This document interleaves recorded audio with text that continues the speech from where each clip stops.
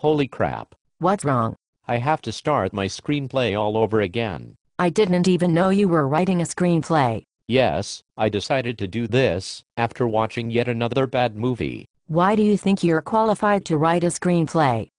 After all, it's not just something you can learn in an afternoon. I know how to write, don't I? I got an email from you once.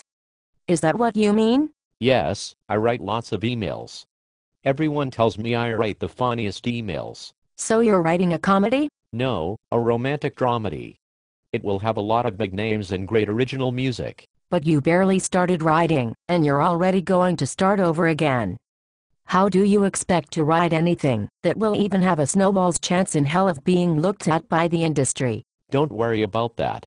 I have a great imagination. All I have to do is get it down on paper and the industry will come knocking on my door. Let me get this straight. You've never written a screenplay. In fact, I'm sure you've never written anything longer than an email since high school.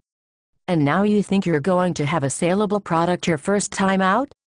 How delusional are you? I'm not delusional at all. My movie will be a big hit, I guarantee it. Big words. Have you ever seen a screenplay? No, I don't have to. I watch plenty of movies. Though important, that's not the same thing. Maybe you should get a book on screenwriting to start with. Books don't write screenplays. People do. How original. The NRA says the same thing about guns. Hey, that gives me a great idea. Someone in my screenplay should be a member of the NRA who gets shot by an anti-gun nut. That bit of irony is as hackneyed as they come. But unless I miss my guess, that's nothing like the screenplay you started writing. No, I have hundreds of ideas. I just have to get them on paper. What about screenplay format? Do you even have the remotest idea about how to do that? Who needs a special format? All I have to do is to write down the words and let someone else worry about the format. Somebody get me an aspirin. Are you for real? Yes, I am. Just sit back and watch me make millions. Let me ask one question. Does your main character have a goal?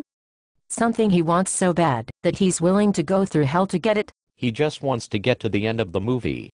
Is that what you mean? Forget the aspirin, get me a Vicodin. Your main character has to drive the action, or there's no movie. What action? My screenplay is all dialogue. Wait, just dialogue? You mean just people talking without doing anything else? Yes, the dialogue is the reason for the movie. Do you think an audience will sit and watch 2 hours of people just talking to each other? Of course. The dialogue's the most important thing. All of it is important. What about scene changes? I don't understand. My kingdom for a morphine drip. You have to show your characters in more than one setting. No, I told you it's all about the dialogue. Scene changes are just distracting, like action. I made a mistake before. I shouldn't have asked if you were delusional. I should have just told you that you are delusional. So to recap, you never wrote a screenplay. Your main character has no arc, there are no scene changes, nor is there action. Yes, that's correct. But don't forget the big stars and original score. It will be a hit.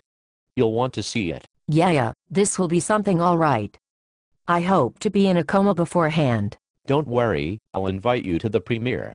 Wear something nice.